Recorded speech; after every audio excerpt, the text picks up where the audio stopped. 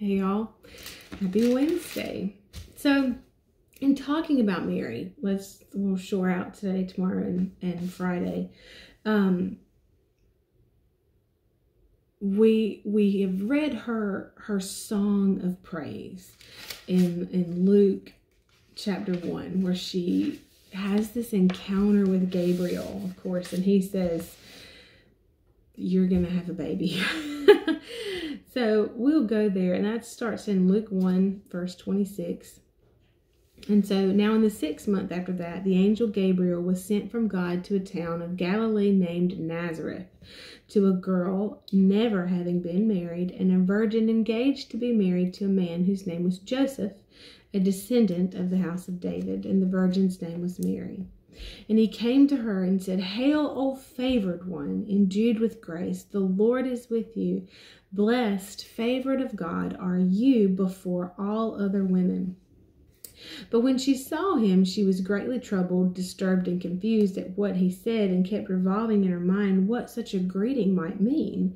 And the angel said to her, "Do not be afraid, Mary, for you have found grace, free, spontaneous, absolute favor, and loving kindness with God." I loved this from the Passion Translation, where the angel is talking to Mary, and it says, "Mary was deeply troubled over the words of the angel and bewildered over what this might mean for her. And the angel reassured her, saying, 'Do not yield to your fear, Mary, for the Lord has found delight in you and has chosen to surprise you with a wonderful gift.'"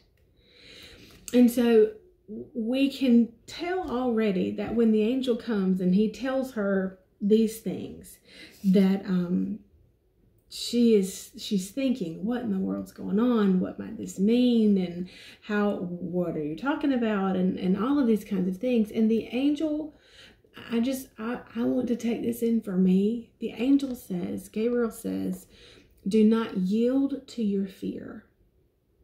And I wonder how many times do we yield to our fear?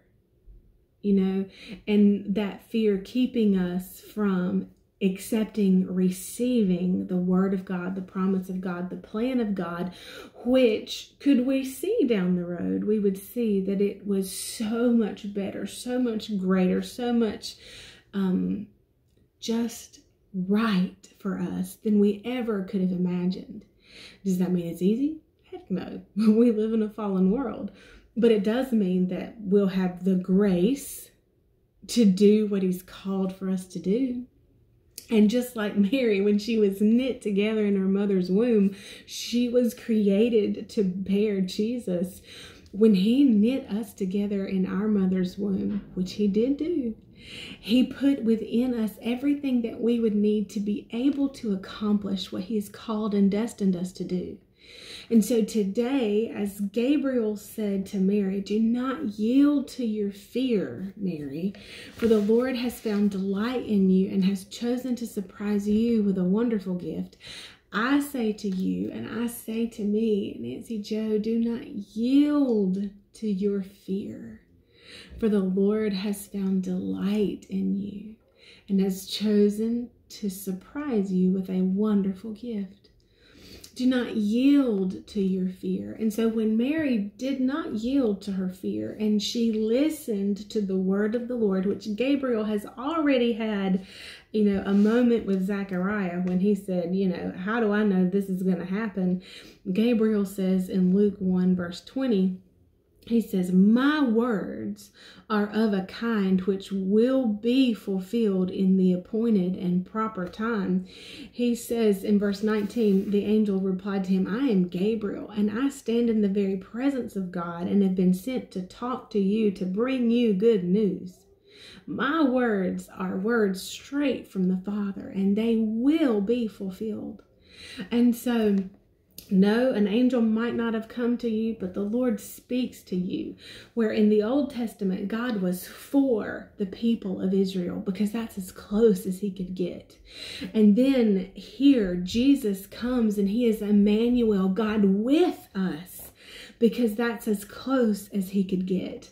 But then after Jesus' death and resurrection and the Holy Spirit comes, the account we read in Acts chapter 2, He is not just for us anymore. He is not just with us anymore, but now the Spirit of God dwells within us. And 2 Corinthians tells us that He sounds the bottomless things of God and that He reveals things to us. This is actually 1 Corinthians chapter 2 tells us that God's very Spirit communes with us. And He says we are not taught truths by human wisdom, but we are taught by the Holy Spirit. And so the God who was and is for us, the God who was and is with us, is the God who is within us. And so He reveals things to us. And so hear Him say today, do not yield to your fear, for the Lord has found delight in you and has good plans ahead. And we'll pick up here tomorrow. I'll see you then. Bye, y'all.